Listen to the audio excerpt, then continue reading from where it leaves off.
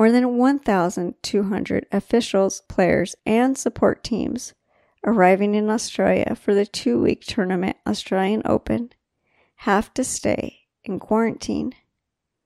72 players have been ordered to stay isolated in their rooms for the full 2 weeks after arriving on flights with passengers who tested positive for COVID-19. Strict rules include daily testing for COVID-19 and only being allowed out of their designated hotel rooms for 5 hours a day for training and treatment. Some players argued that they would be disadvantaged by a lack of training, and there have been issues when isolated players opened hotel room doors to hold conversations.